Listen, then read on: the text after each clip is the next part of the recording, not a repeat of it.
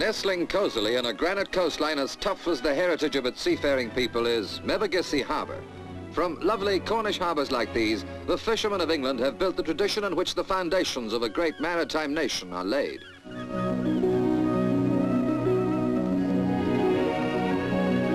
Today, men like Bob Barron, the same hardy breed as their forefathers, go to sea in the same vessels, living the same life of long hours, monotonous, heartbreaking, but always satisfying, the life of a fisherman.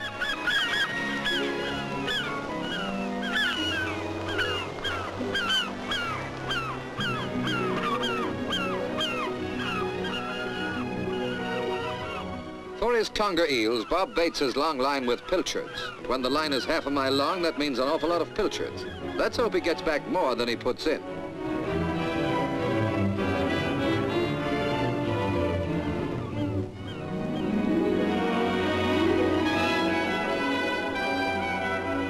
A healthy life, the fisherman's, and it has to be, for men like Bob work 14 hours a day all the year round. When he's finished laying the line, the long waiting hours begin. His solitary figure a gradually fading outline against the lonely sea and sky.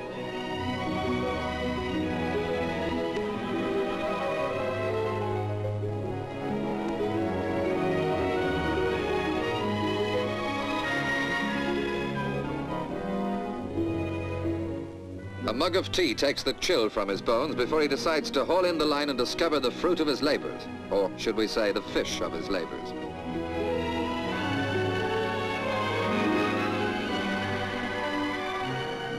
A catch and a beauty, but as one by one the hooks are drawn in, Bob's hopes of a bumper haul diminish.